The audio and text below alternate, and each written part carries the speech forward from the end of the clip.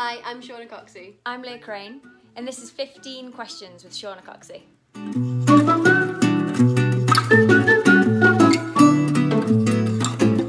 Question number 1. Tell us 3 things you did when you aren't... I'll do that again. You ready? Tell us 3 things you do when you aren't climbing or training. 3 things that I do when I'm not climbing or training would be walking my dog, baking, or sleeping, pretty much. You're pretty good at sleeping. I'm really good at sleeping. Like, maybe better than anything else. Question number 2. What are your strengths and weaknesses in climbing? What are my strengths and weaknesses in climbing? That's a good question. I think one of my strengths is getting injured. No, I'm just kidding. I just need to do that quite a lot. I think maybe one of my strengths is coming back from injury. I always try and come back stronger and work really hard, and I'm always trying to make gains and get better. My weaknesses, well, I try really hard not to have any, but of course, like anyone, I do. But I don't know what they are. I think I try not to think about them, maybe. I think maybe ask my coaches. That'd be the best bet. Okay, question number 3. What song do you put on when you need to get psyched for training? Ooh, what song do I put on? I think it would be a playlist and not a song, and it'd be 90s cheesy classics, something to sing along to and dance around to and just be really silly with. Number 4. Do you not agree? No, it's the same one for me. So I was like, Give us a brief overview of what a training day looks like. Is it all climbing, or do you mix it up with cross training? So for me, my training days differ throughout the week, but on a busy training day, I can be in the gym in the morning, so doing some weights-based stuff, some mobility stuff, a lot of kind of conditioning work, and then I do a lot of climbing obviously as well, and I spend a lot of time on a beast maker, so it's finger strength work. Yeah, so I kind of mix it up as much as I can, but all of it is planned out by my coaches, and then I kind of have my say about what goes, but usually no one listens to me and I just do what I'm told. Yeah, right. I try. Question number 5. Oh, you know all about this. What's the best single exercise to increase finger strength? Fingerboarding, specifically Beastmaker fingerboarding. I genuinely believe they're the best. That's not a plug. That sounded so forced. It wasn't. That was supposed to be genuine, but... Should we try that again? What's the best way to get you ready? Stronger fingers? Question number 5. Best single exercise to increase finger strength? Beastmaker. Okay, look, we'll just leave it there. So, fingerboarding on a beastmaker. Yeah, I reckon. I think if you want to get stronger fingers, it's really specific to you though. So, I mean, don't just jump straight on a beastmaker, but you really have to work your fingers to get stronger fingers. So yeah, it's all relative to how strong they are currently. I mean, I'm not asking you all to go and hang with 50 kilos on the smallest thing you can find, but I mean, if you could do that, you'd have pretty strong fingers. If you could spend the day climbing with someone from a different climbing discipline, who would it be? For example, making an alpine ascent with Conrad Anker, or someone else? Ooh, who would it be? That's a really hard question. I've never really considered it. I don't really feel like I have much time to go and do any of those types of climbing. But if you did, who would be cool? Catherine Destabel. I knew you were going to say that. She can take me up some hardcore mounty pitch? What's a mounty pitch? I don't do anything but boulder. I'm just kidding. I totally do. I think it'd be really cool to have a big day out in the mountains with Catherine.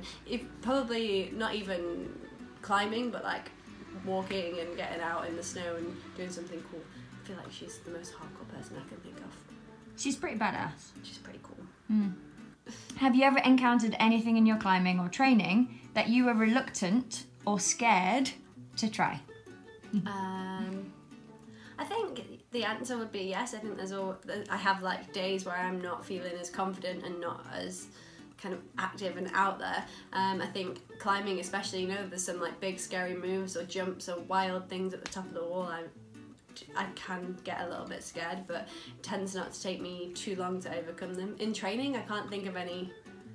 I don't know if you can think of any, not you all out there, like Leah behind the camera, that is, where I've been scared. But yeah, I mean, I just feel like fear is something that you can choose to overcome often, maybe not all the time, but for me, if I'm scared of something, then that's me making a choice not to push through it. So, well, generally I'm the scared one, and you always exactly. and you always tell me just to go and do it anyway. Yeah.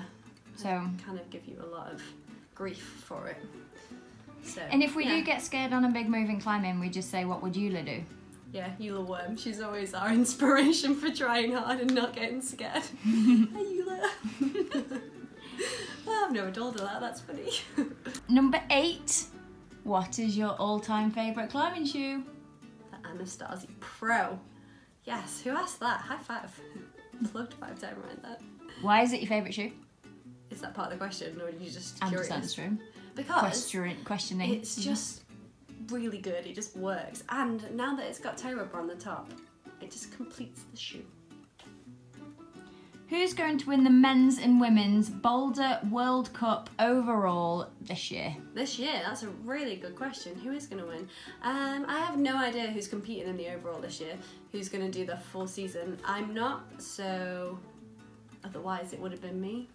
Just kidding. That's totally not something that I would say in real life, like seriously. But yeah, I don't know. I mean, I don't know if Yanya's competing in the full season. I mean, she's an incredible climber, but you know, Miho and Akio, there's no stopping Akio. She could easily come back for sure, but then there's so many people coming through. I just can't guess. And in the guys, the competition is so tight. I couldn't possibly say. The Japanese team are crushing, but then you've got loads of other climbers coming through and really making them work for it. So yeah.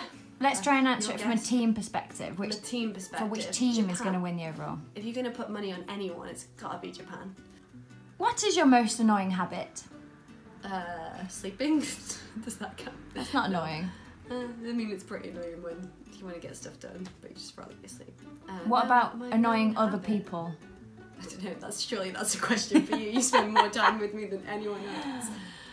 Wanting to do stuff all the time, maybe? I'm quite an active person, I don't like sitting down. Just dragged Leah outside. We're in Switzerland, it's about to start raining, it's really windy, so we went and did a core session and a mobility session outside on the balcony. And a fingerboard session, you know. You're pretty bad at saying no. What? No, I'm not. I don't know what my most You don't annoying... like taking no for an answer? That's different to saying no. Okay, you don't like taking no for an answer. What? If you want a yes. Well, yeah. That's not an annoying habit, that's just how I've formed my life. Okay. Did we answer that one? I don't think we did. I mean, I don't snore, I don't do anything. I don't know if that's an annoying habit. I don't chew my fingernails or anything like that. Pick my nose. I don't pick my nose. You know, I don't have anything that I can think of that I... So you're basically perfect? I'm not perfect, I'm so far from perfect. So far. Annoying. I don't know, I don't find myself annoying, so that's gotta be... You spit on me quite a lot when we do acro yoga. That is true. That's pretty annoying. But I don't spit on people generally, so that's not an annoying habit that most people would realise I have. Yeah. No idea, sorry. Okay. Come hang out with me and then you'll find out. I'm sure I'll get annoying pretty quickly. Tell us something we don't know about your training buddy Leah. Oh, she is really annoying. I'm just kidding. She doesn't spit on me though, that's not... Oh, what don't you know? She has... I was going to say something funny. I am the one holding the camera, so... I was totally going to say you had 3 nipples, but she doesn't. Leah is someone who loves to learn new things and gets really good at things really quickly. She makes amazing jewellery. She is now doing on nails for the World Cups, which haven't been done yet. And she just picks things up. She's also really good at like making outfits and just being like making me look good. So anytime that I've got dressed up, usually it's thanks to Leah. So yeah. You make me sound like a girl. She's typically girlier, much more girlier than I am. Yeah, so it's quite good. Useful for me anyway. It means I don't have to learn all these things. Makeup, nails. I've got time for that. That's why I look like this. It's really hard to laugh and hold the camera still. Laughing? Could that be my most annoying habit? do a lot of it. My abs tend to hurt from She it. doesn't shut up much. That could be Yeah. one. Until I'm tired. Then you know something. If I'm quiet, something's wrong. Yeah, she said that sleeping was more annoying, but it's actually really good. What was the last thing you watched on TV? What was the last thing I watched on TV? We watched, what was it called? Die Hard last night. in the Oh, we hotel. did. That was kind of embarrassing. No, it wasn't Die Hard. It was Too Fast, Too Furious. I had Jason Statham in Like the 8th one or the 7th one? Are there even 8? Yeah, that's the last thing we watched. I mean, I don't watch it We watched religiously. a bad film with Vin Diesel. There you go. And The Rock. I like The Rock. He's cool. If you could pick any place to have a World Cup, where would it be? Seychelles. On the beach. Just because I'd really like to go there. You know you would moan so much if that happened. It's too hot, it's too sweaty. Yeah, but then we'd just go swimming in the sea and everything would be alright again. Or Madagascar, or somewhere out there and cool that I haven't been yet. I've got a lot of places like that on my list though, so New Zealand? If I want to put a World Cup in New Zealand, That'd be a good one. That'd be fine. That'd be okay. Hint, hint. Okay, number 14. What's your favourite thing to bake? My baking is totally mood dependent. I mean, I love baking chocolate based, like chocolate brownies and that sort of stuff, but I really have to be in the mood for it. I also love baking biscuits, like shortbread and carrot cake and all different things, but my go-to bake, something that I think is something that I really wanted to master, was the Victoria sponge. Classic British cake. So it's just quite a plain sponge with jam and fresh cream in the middle. And if you can master a Victoria sponge cake, I think that's a good status to be in life. So I'm not quite there yet. I'll get there one day. Oh man, that means I don't even have any form of status. Not in baking. We know that though. Okay, I'll just go and cry over here in the corner. Last one. If you had to choose one place to spend the rest of your life, where would it be? For me, it's not where I would be, but it's who I would be with. So if I had to choose it, it'd probably just be in my own house because I really like it there, which sounds really sad, but I think having somewhere to go home to and people to go home to makes it a lot easier to travel on the circuit, and yeah, I feel very lucky to have that. And we've got a board in the cellar, so, you know, keep training. I say we've got a board, Ned's got a board, it's not mine. Cool, we're done. See you later. Bye! Sorry.